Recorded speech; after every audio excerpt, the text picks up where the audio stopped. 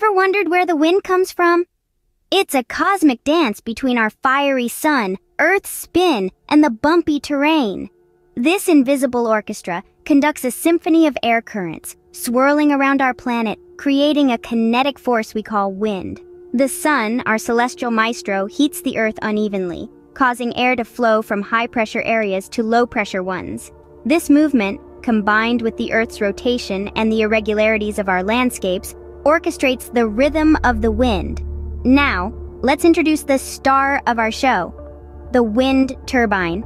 These towering giants are the dancers that convert the wind's kinetic energy into mechanical energy and ultimately electricity. Here's how they do it. The wind turbine is composed of several key parts. The most noticeable are the long, propeller-like blades which capture the wind's energy. As the wind blows, it pushes against the blades, causing them to lift and turn. This rotation spins a shaft connected to a rotor inside the turbine. The rotor then drives a generator, a device that uses electromagnetic induction to convert mechanical energy into electrical energy. Simply put, as the rotor spins, it creates a moving magnetic field that induces an electric current in a coil of wire. This electric current is then fed into the power grid or used directly, lighting up our homes, powering our industries, and charging our devices. This invisible orchestra conducts a symphony of air currents, and guess what?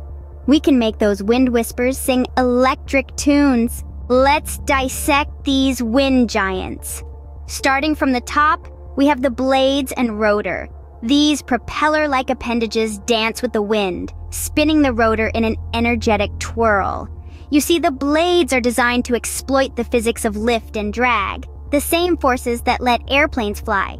They catch the wind on their curved surface, creating a pressure difference that causes them to spin. The rotor is attached to these blades, and as the wind pushes the blades, the rotor turns too. Inside the nacelle, which is the large box-like structure at the top of the tower, we find the generator. This is where the magic happens. The rotor's spin is converted into electricity here, thanks to the principles of electromagnetism. The tower, a long, slender structure, serves as the backbone of our wind giant, holding up the nacelle and the blades high into the sky, where the wind is stronger and more consistent. At the base, we have the foundation which anchors the turbine to the ground, ensuring it stays upright even in the strongest winds. Now there are two main types of wind turbines, horizontal axis and vertical axis. The most common is the horizontal axis, which can be further divided into upwind, with the blades facing the wind, and downwind, with the blades set on the leeward side. Vertical axis turbines, like the Darius model, have their blades set around a vertical rotor. These are less common but have their own unique advantages. Wind turbines aren't just for windy fields anymore.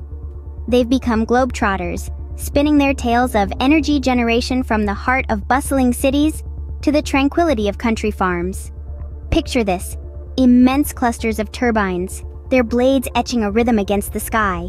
These are land-based wind farms, powerhouses that energize whole cities. But the wind whispers don't stop at the shore. They extend to the vast open ocean where offshore wind farms, true titans of technology, embrace the mighty marine gusts.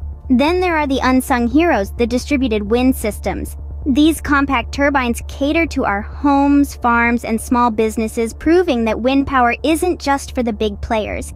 And let's not forget the hybrid systems, where wind and solar energies intertwine in a harmonious dance, offering a lifeline to remote and off-grid locations.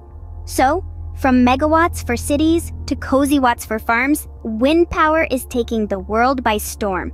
The future of wind whispers exciting possibilities. As we gaze into the horizon, we see wind turbines reaching new heights, both literally and figuratively. Their blades, now larger than ever, are designed to capture even the subtlest of breezes, unlocking regions previously deemed unsuitable for wind power. Innovation isn't confined to land. Advancements in technology have given birth to floating offshore rigs, enabling us to harness the immense power of ocean winds.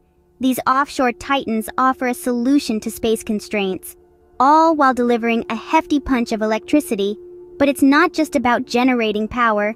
It's about getting it where it needs to go. Enter smart grid integration, the linchpin that connects individual turbines, creating a robust and resilient energy network. Yet, as we harness the wind's might, we must tread lightly. With larger turbines and expanded operations come challenges.